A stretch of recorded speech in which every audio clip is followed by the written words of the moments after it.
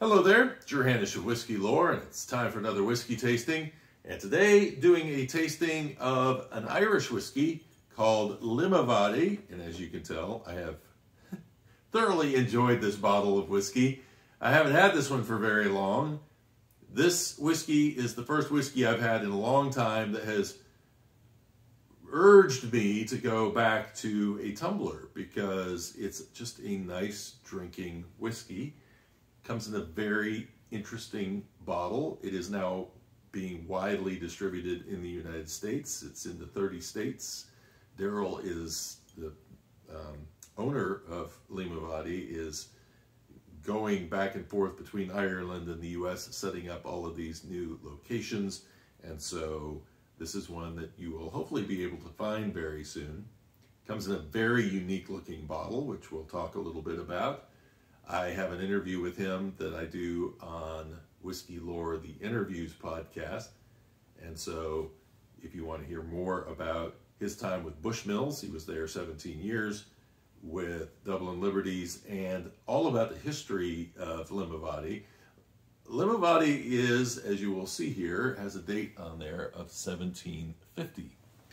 And so there is information that points back to distilleries starting around that time in the town of Limavady. Limavady is in Northern Ireland.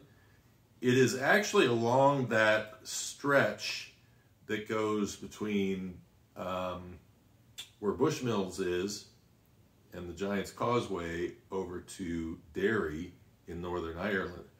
And that area was known as the Route.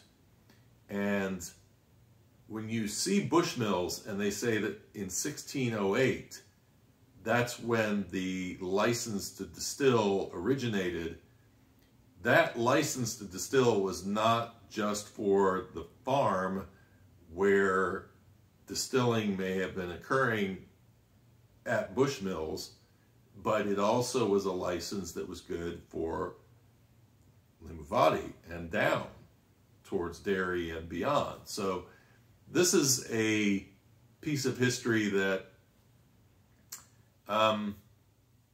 once you get in and you get into specifics, you start to find out, oh, well, you know, Bushmills, the brand, actually didn't come around until 1750, what, 17, am I in the right? Yeah, 1784. So if this was 1750, when there was a distillery in Limavady, then from that standpoint, this would be earlier.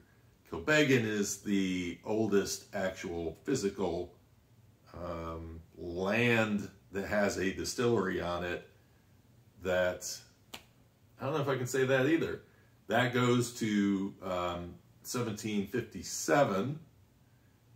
So they have had a presence there for most of that time, although Kilbeggan did shut down for some time during the Great Irish Whiskey Depression in the 20th century. So again, history is complicated.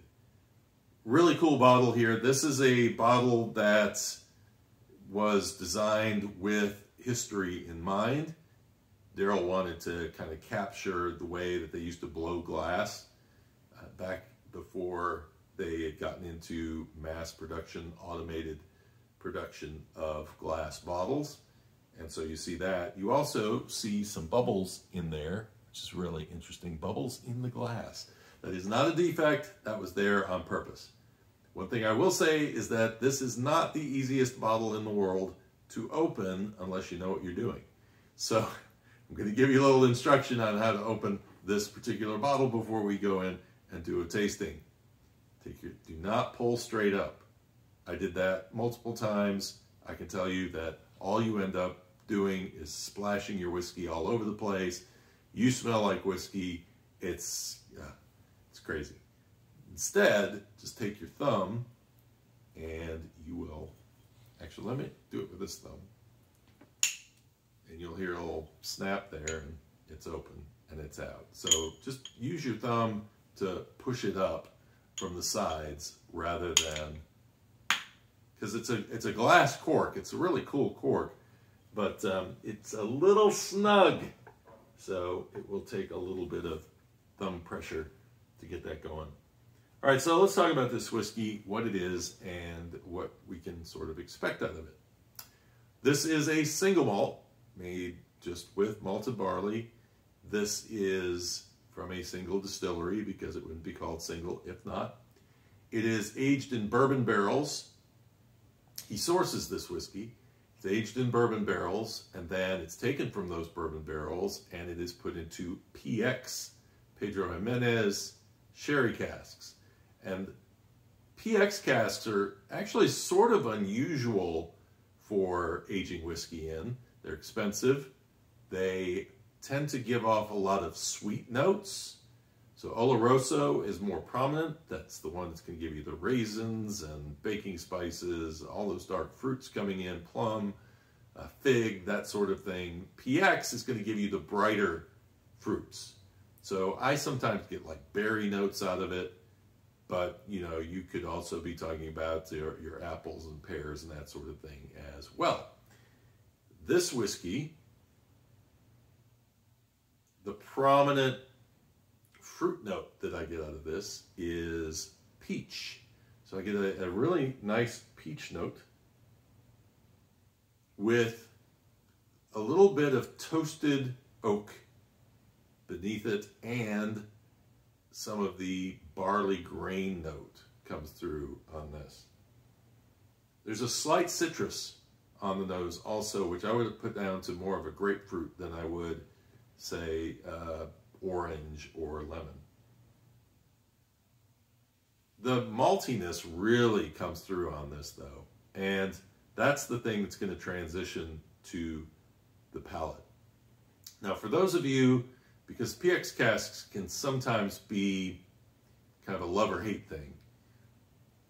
PX is usually fairly sweet, but Daryl says he does not put them in those PX casks for very long. So the idea is just get enough in there to get some of the characteristics of it, but let's keep on with that sort of vanilla bourbon note as well, and create a really nice balanced whiskey. Cheers.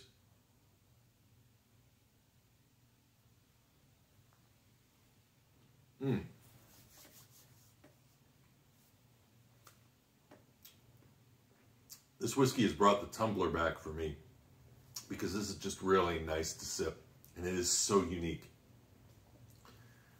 I can't relate this to any whiskey that I've had. It has a lot of grain notes in it. It's a nice mouthfeel, a little pepperiness comes in. It's not a hot whiskey. He calls it soft, not smooth, saying soft meaning, yes, you will get some spice on the palate, but it will go down nice and easy, and it does. But there are a lot of flavors going on. I get a little graham cracker note in there. I think that's part of why I obsess over this whiskey a little bit, because I love that graham cracker note. So the graham cracker note is in there, but I'm also picking up vanilla, like a floral vanilla comes in there.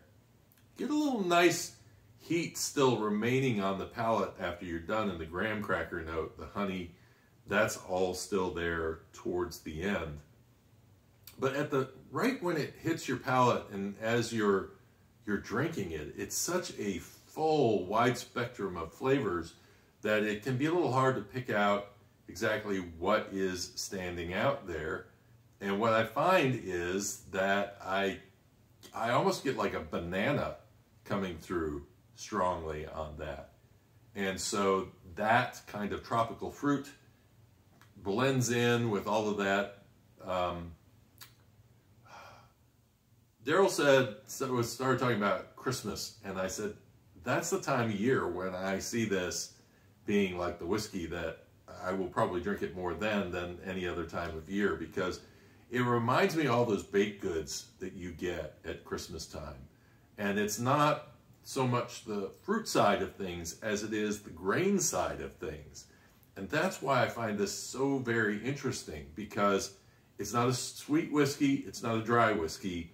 It's right there in the middle, and it's just kind of thick with this grain note. And so it feels like you are drinking a single malt whiskey because there's a huge barley impact on this whiskey for me. I really like this whiskey, and I will tell you that when I first cracked the bottle and then drank it, I couldn't quite figure out whether I liked it or not because it was so different.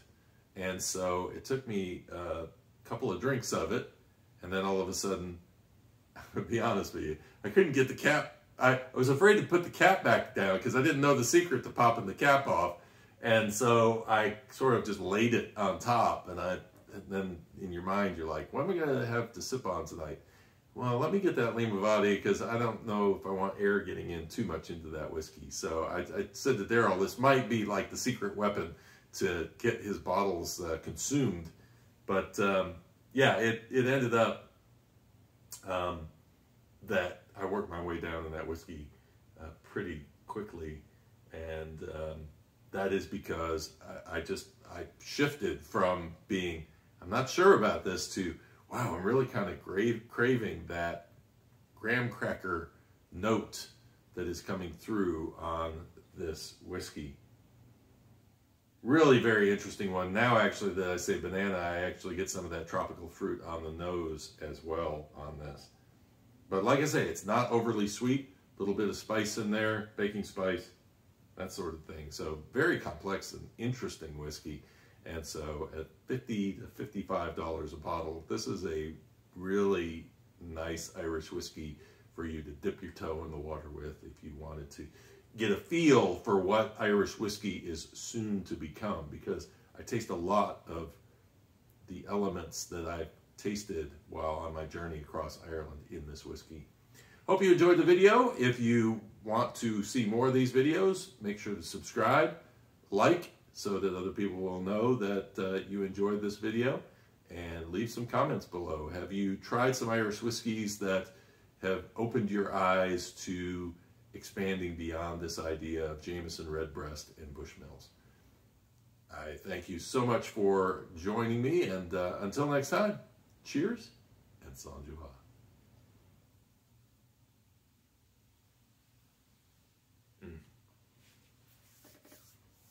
Fascinating. Very good whiskey.